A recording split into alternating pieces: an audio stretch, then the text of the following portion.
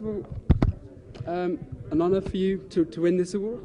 Absolutely, complete honour. I mean, I've never experienced anything like it, really. I mean, I'm not used to all this kind of award-winning stuff and all these ceremonies and everything. It's all a bit overwhelming, but to be nominated in a category with so many other fantastic actresses. I mean, like Emma and Helen Mirren and Minnie Driver, who was just so brilliant in Circle of Friends, and Georgina Cates. I mean, it's amazing. It's amazing.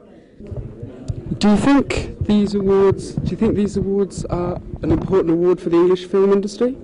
Yeah, I mean, absolutely. Of course they are. Very much part of it, and very much part of acknowledging who we are as a country and what we stand for as a film industry. Which people are always going, British film industry, what British film industry, and there's so much going on. And I think it's at the end of the day, it does come down to a question of needing more money so that more films get made.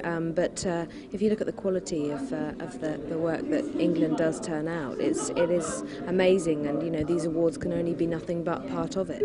Last quick question, what about the Oscars?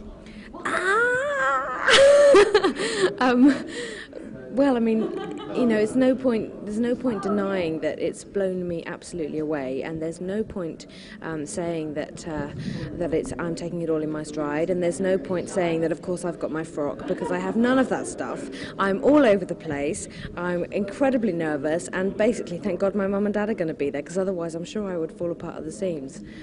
Excellent, thank you.